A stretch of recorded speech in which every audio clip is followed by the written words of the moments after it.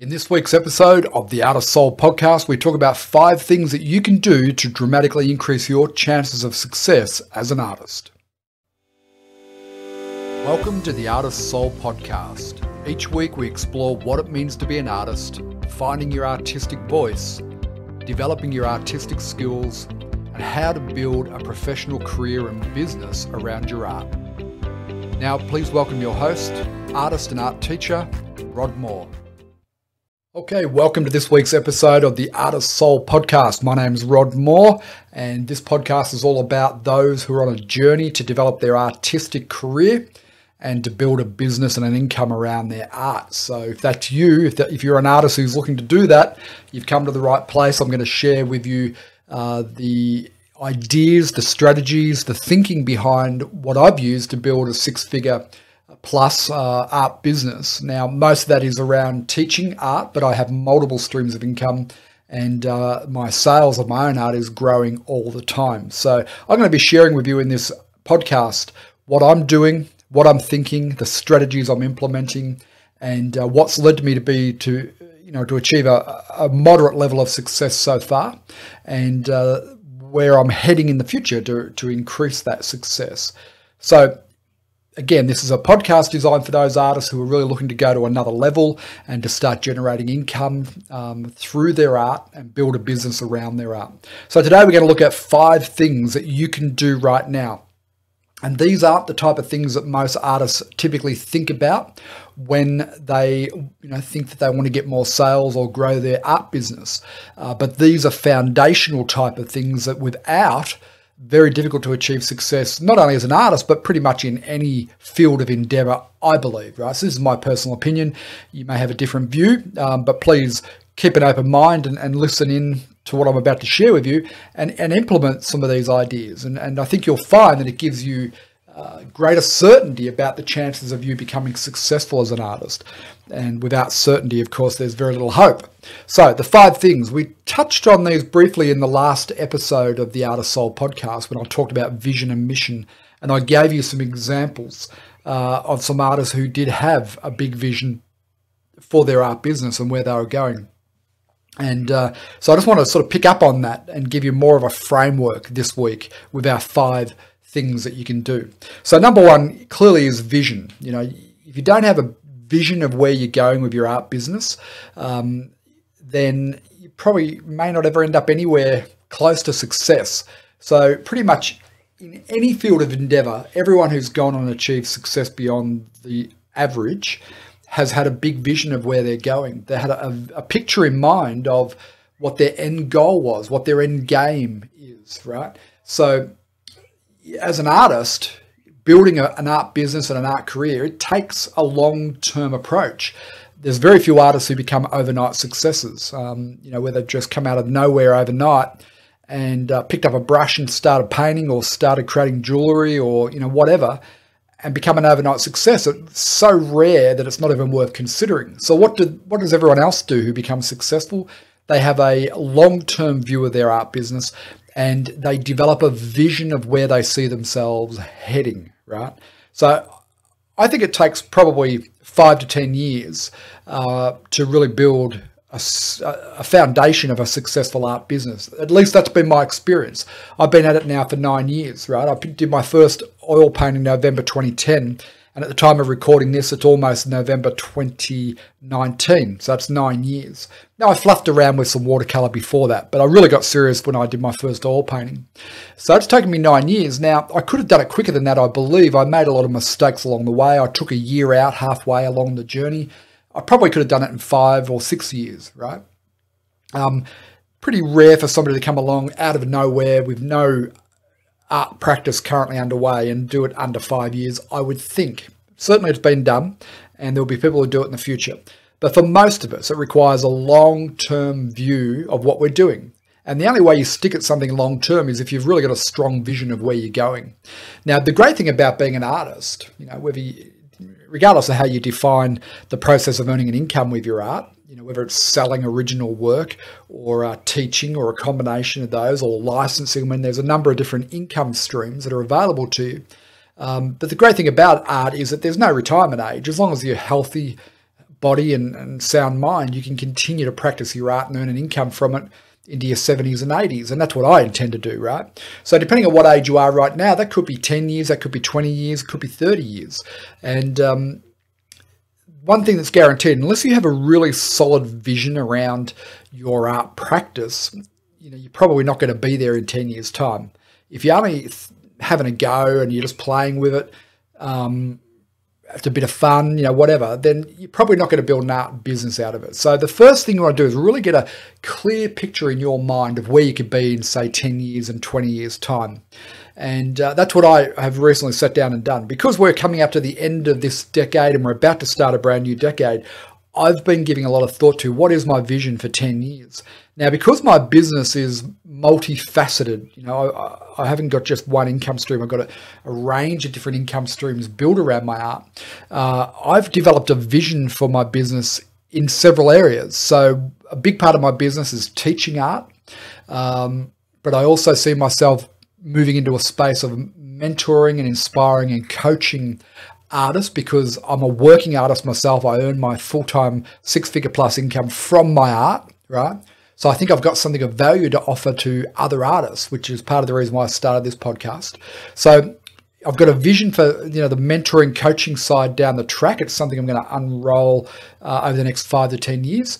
And I've also got a vision for my own art practice, right? So in my own right, I'm a contemporary landscape artist. And at the moment, my sales of my own work make up around 10 to 15% of my income.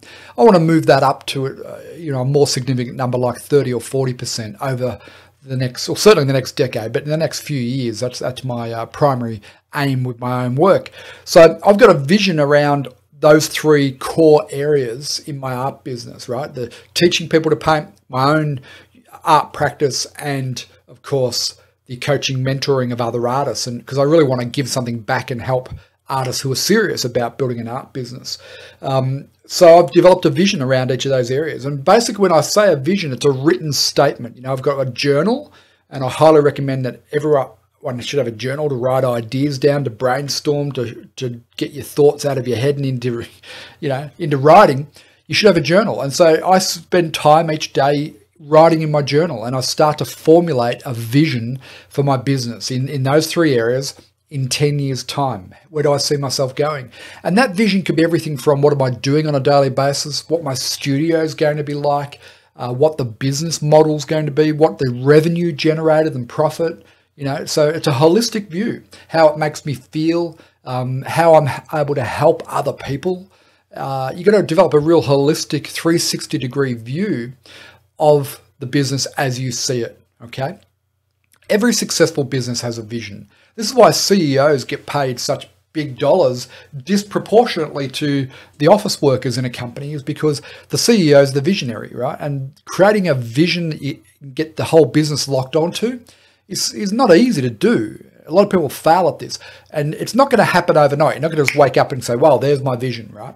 It's something that will formulate and develop. So with my own art practice, my vision has been evolving over time. My vision, started out with one particular style and approach to art. And the more I painted and the more I found my voice and found what really inspires me to paint more, has changed, so it's an evolving process. But it's important that you have a point in the future that we're aiming for. So spend some time this week really thinking about your vision, okay? So then the next thing is a sense of mission. The mission is, what are we trying to achieve, right? So the vision is kind of conceptual. The mission now starts to solidify that into a very definite statement. So with a mission, you know whether you're on track or off track achieving it. My mission with the Learn to Paint side of my business, the teaching side, is to empower beginners around the world to have the confidence to know that they can learn to paint, that they can develop artistic skills. It's a sense of mission that I have around that, right? And I feel very driven to try and keep improving what we do at the Learn to Paint Academy, to reach out to more and more students around the world who are struggling to learn to paint right now, because I know I've got a methodology of teaching that is incredibly effective for those who embrace it. So I have a sense of mission about wanting to share that out with as many people around the world as I can, right? If you look at my own individual art practice as Rod Moore Art, my vision has been evolving into more of a contemporary landscape approach. But my mission in recent times, I've become more and more concerned about environmental issues in the land and drought and things that, are problems here in Australia right now. So many areas in drought. And so my mission is to use my artwork as a vehicle to raise awareness around environmental issues, as much as it is to paint paintings that connect with people and that people love, right? So I'm all about sharing the beauty of our landscape with people all around the world. And those who love nature and the land will connect with that. So I have a sense of mission around using my art for a purpose greater than just selling artwork, right? So I'd really challenge you to think about what is your mission in what you're doing. I mentioned last week Wyland, the marine artist, who his mission is to help prevent marine life being destroyed and the oceans being polluted. So he has a very big sense of mission about that. And his artwork is just really a vehicle for fulfilling that mission. The mission's bigger than the artwork. So I'd challenge you to give some thought to that. What is your mission, right, with your art? Now, from there, we need to set some goals. So goal setting is something that we hear about this in the personal development space and the business space. It's not something that artists generally do. I don't know. I mean, have you ever heard of a group of artists getting together and talking about their goals? I certainly haven't, right? I don't know too many artists that have a set of written goals for their art business. I think I do, right? But whether other artists do or not, and when I say goals, I mean written, specific, measurable, and tangible goals. So if you want to be a professional artist, for instance, right, as an example, if you want to be a professional artist who earns their income from selling their artwork as the main source of income, then you need to have a goal around production of art, right? You can't just produce art when you feel like it, when inspiration strikes or the muse comes and stirs you into action, right? That's just not going to cut it as a professional. And if you're a professional, you need to have production goals, right? You need to know to earn X income, I need to produce Y pieces of art each year. So to earn $100,000 a year, I would, and let's say my average price is $1,000 to keep it really simple, right? So to earn $100,000 in retail sales of my artwork, my average price is $1,000. I need to produce 100 paintings, or do I, right? If you're really, really good and you sell absolutely everything you produce, then yeah, it's 100, right? But so many of us aren't that good. So you might sell 1 out of 3 paintings. Therefore, your production goal to hit $100,000 with an average price of $1,000, but only selling 1 in 3, your production goal is 300 pieces of art a year, right? Now, to produce 300 pieces of art a year, you have to divide that by 50 weeks a year, take a couple of weeks off. So that means you've got to produce 6 pieces of artwork every week. That's a production goal. So you can then use that as a goal that every week I'll produce 6 pieces of artwork, finished artwork, ready for the marketplace, not studies and demos and playing around with ideas. This is finished product that can be put into the marketplace. That's a production goal, right? 6 quality pieces of artwork. So that then, with that written goal, 6 pieces a week, which is what, 25 pieces a month, 300 pieces a year. Now you've got some written tangible goals around production, right? Which helps you then get clarity around how much time you need to free up to be in the studio. Okay, so you can start to create a plan from here, which we'll talk about in a moment. But having specific and written tangible goals are critical, because that way you get a month into it and you can look at the month just gone and say, okay, my goal was to do 25 finished pieces of artwork this month and put them into the marketplace. How many have I done? Let's check, right? And you can see if you're on track or off track. And I've only done 10 this month. So we've got a problem. Now we're 15 pieces of artwork behind our schedule to hit our target income. So now what we need to do is factor that in over the next couple of months to increase production, to be able to take up the slack from the month we only did 10. Is this making sense? I hope it is, right? So having specific goals. How much money do I want to earn? How many exhibitions do I want to have this year? Like solo exhibitions and group shows do I want to have this year? Or even virtual exhibitions, which we'll talk about in future podcasts. How many of those are we going to have this year? What art prizes am I going to enter into? What residencies will I apply for, right? What grants will I apply for if you believe in them, right? I don't particularly believe in them, but perhaps that might be part of your overall income strategy. Setting some written, tangible goals, some hard numbers is important, right? And I would set goals for 10 years and for the coming year, right? And then each month, just divide that goal out by 12 and then, you've got a clear picture of what needs to happen, what level of activity needs to happen for that month. Okay, so with that in mind, we've now got a vision, we've got a sense of our mission, and we're starting to break all of that down into tangible, achievable, measurable, realistic goals, right? Now what we need to do is have a plan to achieve those goals. Plan, right? So that plan could be as simple as blocking out time in your calendar for being in the studio. If I have to produce 6 finished pieces of artwork a week, I need a plan on how I'm going to do that. So part of that plan is blocking out time. I'm going to spend 5 hours a day for 6 days a week in the studio purely producing artwork, right? And if I do that, then that should help me create the number of pieces of artwork that I need. The other part of that plan might be collecting reference material, right? So I'm going to spend 2 hours a week going out on location, getting photos, making sketches and studies. So I've got plenty of reference material for the artwork I produce. Part of the plan might be what skill building you're going to engage in. You're going to do little studies on a daily basis, or are you going to take courses for the month? So having a plan for your overall business development, a plan for your marketing, like how many times you're going to share on your social media accounts, your Instagram and your Facebook page on a daily basis or weekly basis. What's the mix going to be? You're going to do live video? Are you going to just do photos? Is it going to just be Instagram?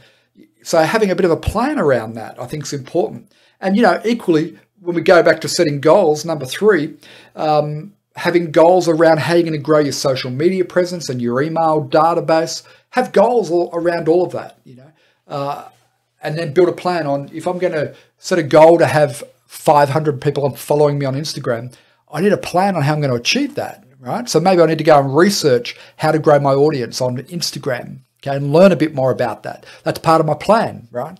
The plan needs to have time for both production of product and building of your audience and marketing. So you need to factor all of that into your plan. And so I'd have a weekly calendar up on the wall that shows, every Friday morning I'm doing this between 8 a.m. and 10 a.m. I'm going to just focus on listing all my new paintings up on online galleries on my own website, right? So what you want to do is you want to chunk different activities together and build out a plan for yourself. So there's never you never arrive on a Wednesday and wonder what you're going to do that day. I mean, you do that if you're a hobby artist, right? But professionals don't do that. They know what they need to do on a daily basis. If you've got a show coming up and it's 2 months away, you know what you need to do to get ready for that show. So you focus all your energy into that and you have a plan around that, right? If I'm going to do a show in 2 weeks' time, I need to have my paintings dry 2 weeks out so I can get the photo, so you work out a plan for yourself for these things. And again, this doesn't have to be a written document like a business plan. We're not into that sort of thing. We're artists, right? So I just jot notes down in my journal. And one of the things that I'm doing is I'm going to put together a 1-page business plan for artists, which will just be 1 A4 sheet, and it'll have blanks for you to fill in, and I'll do a little video to go with that. So look out for that. I'll make that available over the next month or so. Keep an eye out for that. It'll just help you have a bit of a template around planning out your business and so on. So let's just recap. Number 1, so we're talking about 5 things to help you grow your art business. Number 1 is to have a vision of where you're going, which is long-term. Number 2 is to operate with a sense of mission, a purpose greater than just your artwork, even though your artwork's critically important, but having a bigger reason than just you, just rather than just making it all about you. Number 3 is to set written, tangible, measurable goals for yourself, right? So for 10 years out and 1 year out. Number 4 then is to plan out how you're going to achieve those goals, to start to formulate a plan. And here's number 5. Number 5 is your mindset, right? Because I know a lot of people who listen to this will have already tuned out. They'll think it doesn't make sense or it doesn't apply to me. Artists aren't meant to think about business and vision and goals and plans. We're just meant to create. We're creatives, right? So there's a certain mindset that comes with being a professional artist. And what I might do in next week's episode is just do a comparison between struggling artists, right, and professional artists in any field. Doesn't matter if you want to be a writer, a photographer, a jewelry maker, potter, or a visual artist like I am, a painter, right? There is a big difference between the way that non-professionals, people who are spinning their wheels and struggling and not getting anywhere, and professionals and how they operate and how they think, right? So your mindset is critically important. I've met so many artists who just think the wrong way. Their thinking defeats them before they even try. They're already beaten mentally. And if you're beaten mentally, then there's no hope. Because you'll try all these things, but you'll do it all with a handbrake on, right? You'll go, okay, I'll try that. I'll set a production schedule. But in the back of your mind, you're going, but this is just more work. Why do I want to create more work for myself? And I could never do 100 paintings in a year anyway. And so this negative dialogue is there constantly talking you out of doing the things that professionals do, right? Now, I have to say, I've got a pretty empowered mindset, but that doesn't mean I'm always on and positive. I struggle like everyone else, right? The key is not so much that you have a negative mindset and becoming positive, but it's being able to shift your focus away from that doubting voice, that thing that holds you back, that limiting voice, that negative self-talk. Be able to say, okay, I'm caught up in a story here. It's a negative story and it's pulling me down. To be able to recognize that and have the consciousness to say, that's not getting me anywhere. I have to go and take action on part of my plan. That's really the big difference in mindset, is just having the awareness that you're caught up in a negative cycle, right? So you have to work on your belief. So you need to go and find examples of artists who have made it big, have become successful, and study their lives and study what they do and look at, but you've got to do it with a positive mindset and look for the things that they're doing that you could embrace. It could be something simple. But what you don't want to do is go and look at them and say, oh, yeah, it's okay for them, though, because they paint abstracts, right? And if I was painting abstracts, sure, I'd get $5,000 for a painting as well. But I paint this, right? So you've got to be careful about putting your own prejudices over doing that, because that's a faulty mindset. It's a faulty way of thinking. Pretty much in every style, every medium, there's somebody creating success and lots of people who aren't. So, don't overlay on someone else's success your negativity, your faulty mindset, your lack of belief, right? And I'm not saying that to be rude or anything like that. I'm saying it because through my observation of having met hundreds of artists and talked to thousands through the Learn to Paint Academy, it just amazes me how many of them really just haven't worked on their own thinking, their own thoughts, and that they're predominantly operating with a negative mindset, right? So you need to develop a positive mindset. You need to go to work on yourself. Let me give you a little example, right? If I was to ask most artists that I know to hold a seminar and stand up in front of a group of people and talk about their art, one of the things I'd suggest to artists, if you want to get well known, is not just to mix in art circles, but to go out on the speaking circuit and speak at community groups all around your local area so that your name gets known outside of the art circle that you're in right now.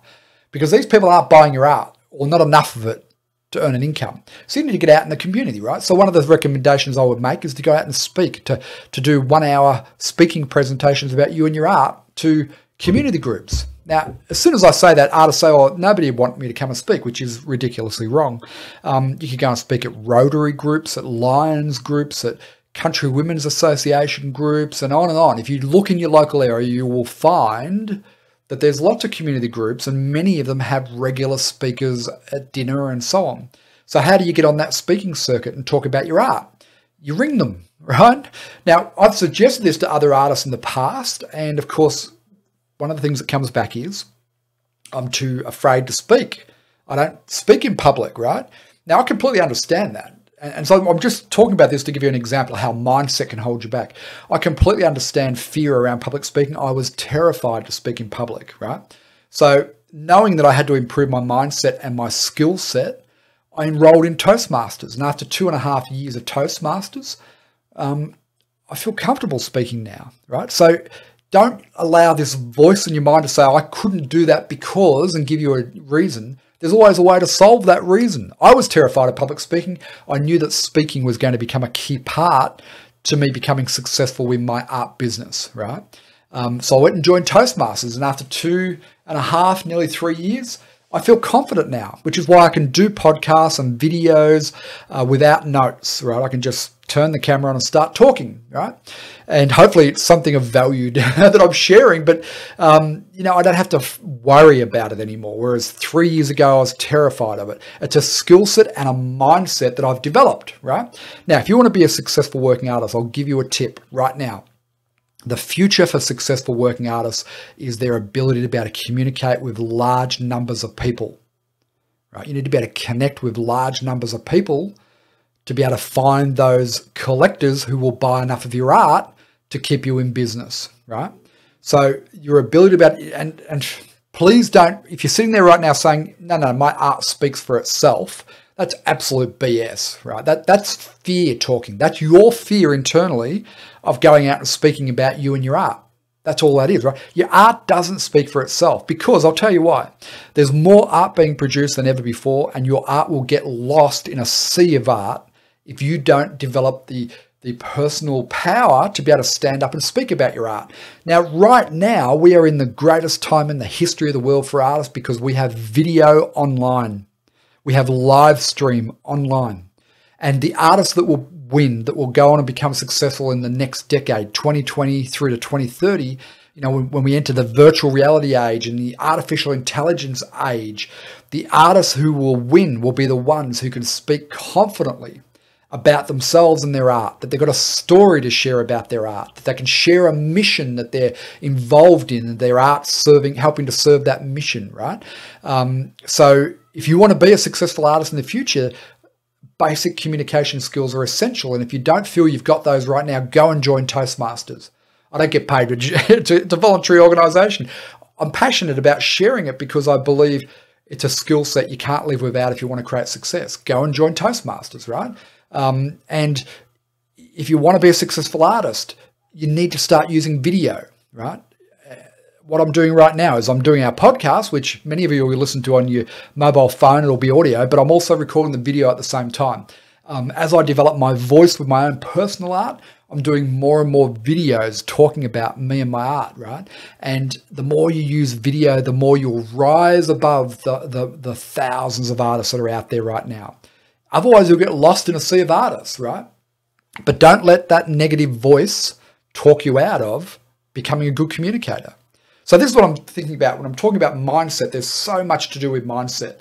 I just want to sort of rattle your cage a little bit and get you thinking about and questioning yourself. Are you negative right now? Predominantly. Nobody's 100% one way, but predominantly, are you negative, right? And I have a policy that if artists are too negative, they're too beaten down, then I don't hang out with them, right? As much as I love them, I love artists, I love creative people. But if you're too negative, I'm not going to spend time with those people because my mindset's too valuable. I'd rather exist in a bubble than the mix of a whole lot of negative artists, right? Because other artists' mindsets will affect yours. So you've got to work on your mindset. You've got to read books that help you empower yourself and to develop belief in yourself and to develop a belief in the fact that you can build a career out of your art, right? If you don't have that belief, and if you don't have an empowered mindset, and if you don't have a predominantly positive outlook, then you're probably not going to achieve success. I don't mean to be harsh or blunt. I just want to give you the real talk, right? And be transparent. I had to work on my mindset in order to be able to create some level of success. Now, I think, we're not talking about me and my success. Let me put it into context. Even though I do, I've got a fairly successful business. I do 6 figures plus. I don't share any of that to brag with you because I don't think I've arrived, right? I think I've only built a foundation. and it's nowhere near what I see possible and see in my future. I've achieved this much out of, and for those listening in the audio, I've got my fingers up showing about 1 inch, and the bigger picture is far bigger than that, right, for me. So I'm not saying the way I became successful and telling you about that to try and brag and say I've arrived. That's clearly not my intention. I have a very practical view of things, right? But by comparison with most artists, then most of them would see what I've done as being a level of success, not ultimate success, obviously. So let's recap. We got 5 keys for you to work on, and I really want you to think about these. I want you to burn these into your mind, right? That you need to be operating with this as a mental framework to move forward. So in order to be a success in anything, we need to have a vision of where we're going. We need to look into the future and see where we're hoping to arrive at. And this can be conceptual, the vision, but as we move next into step number 2, which is having a mission, something bigger than ourselves, this is where we start to write a statement about what we are and what we represent and what we believe in, right? A mission that's bigger than ourselves. And then we start to set tangible goals, a 10-year goal, and breaking that down into a 1-year goal, a series of goals for the next 1 year, right? A goal around your income, a goal around how many exhibitions, a goal around your production. I've got a goal around the new studio that I want to get in the next year or two, because at the moment I operate my studios in my garage here at home, which I don't mind. I've just run out of space, right? So I've designed plans for the studio that I want, and it's it's a goal that I've got for the next 2 years to move into that studio. So number 3 is goals. Number 4 then is a plan on how we're going to achieve those goals. You need to break it down into daily activities, right? Or at least weekly activities, production goals and time management goals, marketing plans rather. So that's number 4. And number 5 is our mindset. Part of your plan needs to be working on your mindset, okay? You need to improve your thinking. You need to become a possibility thinker. You need to be somebody who's empowered by their thinking rather than drawn or held back by their thinking. The worst place to be in, right, is somebody who's got goals and ambitions and a vision and a plan, but they're held back by their mindset, right? They've got all these things mapped out of what they want to achieve, and they're really excited about that, but their mindset, their limited thinking is holding them back from taking action. That might be fear, right? That could be part of your negative mindset, fear around what will people think of me, right? I used to have a fear around what people would think of me, especially family and friends. Now I couldn't give a rip because I don't pay my mortgage, right? So you need to really question what's holding you back mentally. So you don't want to be that artist who's got a vision, mission, goals, and a plan, but they're mentally held back by their own negativity and self-doubts and so on.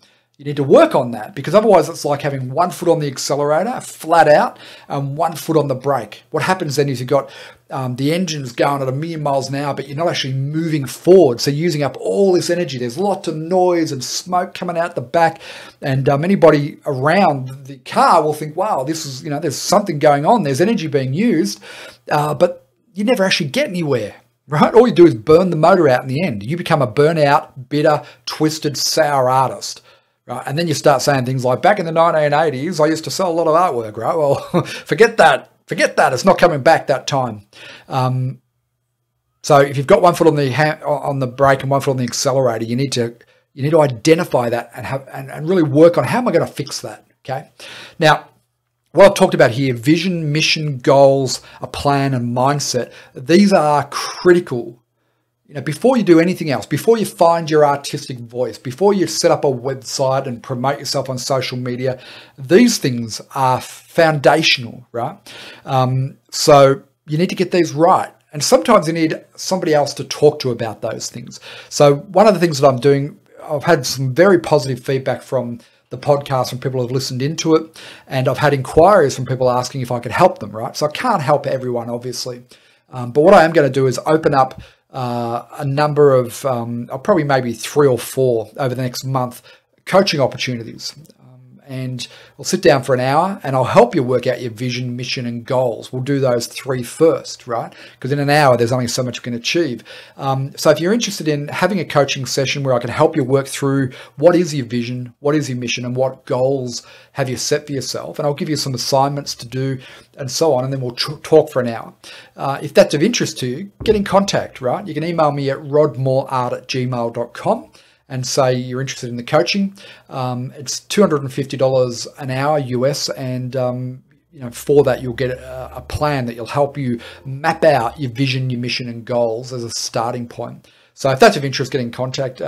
It's not going to be for everyone, obviously, and I'm going to limit to how many people we can take on board for that. So just to recap, really as a starting point before you do anything else. So you might want to spend time over the next few weeks thinking about your vision, right? And journaling, writing it down in your journal, identifying a mission that's bigger than yourself, right? Setting some written, tangible, achievable, measurable goals, right? In writing that you commit to. Developing a plan of action, right? How are you going to achieve these goals? So it's not, the plan of action is not about how you're going to achieve the mission or the vision. It's about the goals, the 1-year goal I've just set for myself. How am I going to achieve that, right? So that's number 4. And then working on your mindset. You need an ongoing program for developing your mindset as an artist, right? I really believe that. I'm constantly reading and doing courses and working on myself because I recognize that I'm not an infallible human. I have lots of self-doubts and negativity, which I have to keep weeding out and focusing on the positive. So I hope that's helped. I'd love to hear your comments, your thoughts, your feedback on this, because we're not really talking about arty things. These are foundational things for success in anything in life, but without them, your art career is not going to flourish. So I wanted to really cover those early on in this podcast. And from there, we can then start to really launch into setting yourself up for success as an artist. And next week, we'll talk about the difference between professional artists and non-professionals, okay? And we'll talk about some interesting books that I've read that helped me to get the clues to becoming professional, crossing that line, right, and becoming a professional. So we'll talk about that in next week's podcast. Hope you've enjoyed this episode of the Artist Soul podcast. My name's Rod Moore, and you'll find me at rodmoore.art or at the learntopaint.academy. That's www.learntopaint.academy or www.rodmoore.art. See you next week. Make sure this week you spend some time thinking about those 5 things and doing some work there. Cheers for now.